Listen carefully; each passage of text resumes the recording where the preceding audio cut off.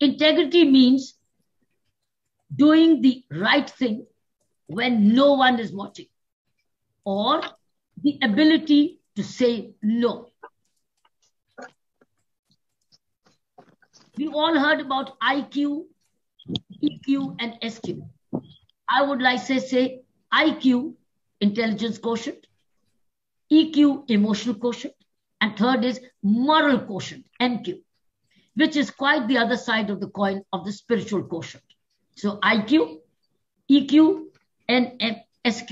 You also call such people the servant leaders who follow this.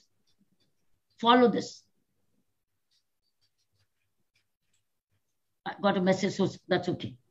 Now, basically, all these qualities become character. They are a character when you all combine them with IQ, SQ, and EQ. SQ, spiritual quotient, or I'm talking about a high moral quotient. Such people with high moral quotient and in right positions, what do? They keep building themselves. They keep understanding themselves. They keep knowing themselves.